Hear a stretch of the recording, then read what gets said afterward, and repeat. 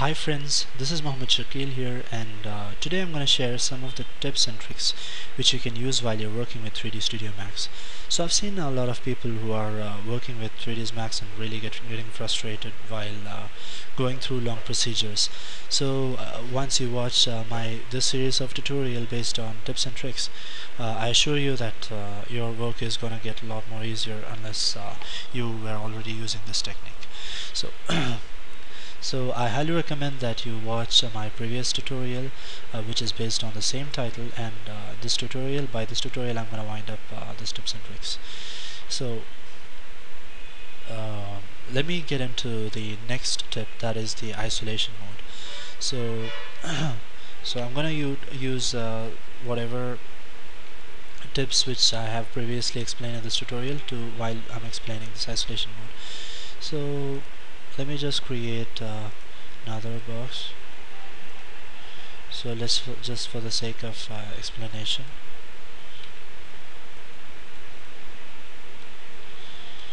so let's just say that you just want to work with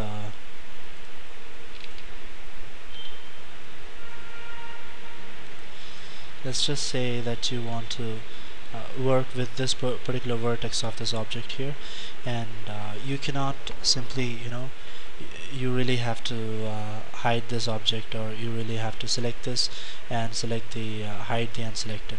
So basically what people do is select this.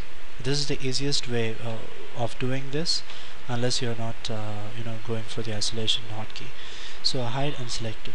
So if you click this, everything gets hidden, and then you can go over here, you can press the vertex mode, and you can start off working with it. So you can do whatever, and then right click and hide all. So there's really another way of doing this. So you just this is very simple, so keep this in your mind. Select the object and just press Alt Q. Once you select that, what happens is everything gets hidden and the object is getting zoomed. So it does two functionality. So once you start working, come on, let's work a little bit with it. So I'll just press 1, and let me select the square tool, and so whatever hotkey I'm using was explained in my previous tutorial. So if you haven't watched my previous tutorial, then you might be wondering what I'm doing right now. So in this way you can really work with it, and once you're done, just press the Alt Q button once again, and all your object comes back at the right positions. So this is called as the isolation mode, and it's really helpful while you're working with 3D Studio Max. So another thing which I wanted to show you is when you're in the sub-object level. So say you are selecting these two vertex. So again you can press the Z command for getting the zoom, and again you can press the Alt Q for isolation when you are inside the vertex mode. Again press Alt Q and you get back all the objects. So another thing which I want to explain you is a see-through mode. So you got a sphere over here, and to really do the see-through, you really have to go to the object properties. So I'm going to the object properties, and you have an option called a see-through. Once you click on that, you get the see-through mode, in which you can see whatever is there inside. So you really don't have to go to the object properties and all. So let me just go back once again, object properties, and okay, you're back. So you simply have to press one what do you call the hotkey, that is Alt X, and it becomes see-through and Alt X. So this is really fast, and it's really helpful too. So try this out.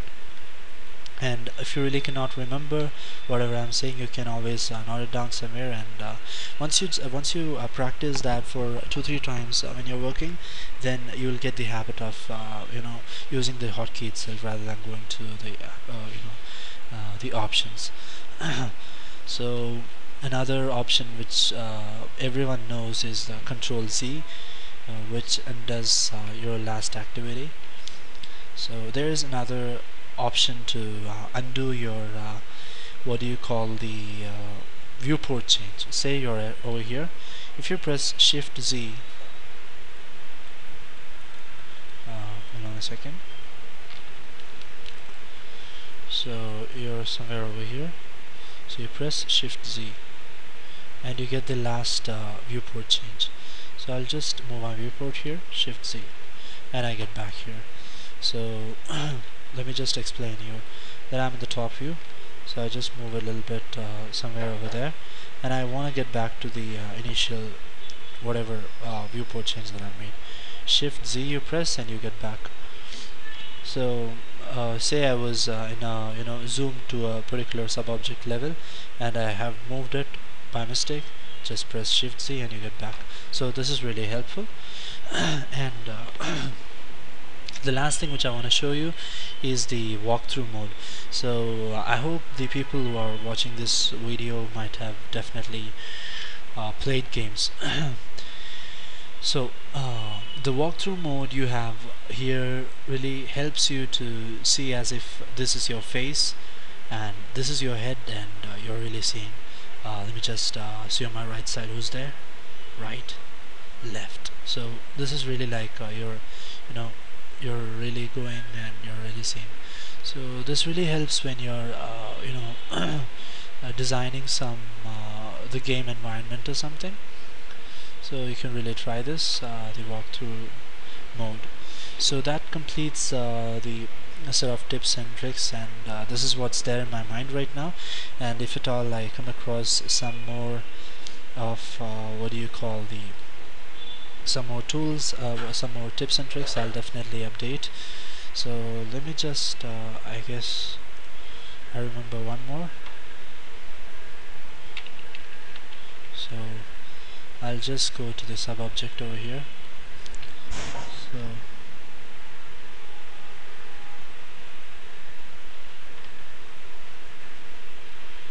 So I'm really sorry for that interruption.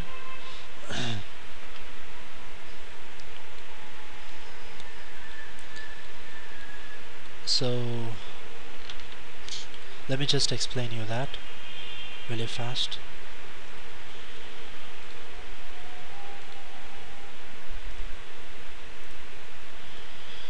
So say I'm at this particular sub-object level, and if I want to hide this particular sub-object, I cannot really hide it if I'm using the hide selection. It does nothing. So you can really go over here under the edit geometry. You have an option called as the hide selector. So this is the way you can hide the sub-object level things, and once you're done you can unhide all and everything comes back. So this completes the set of tips and tricks which I wanted to share with you guys.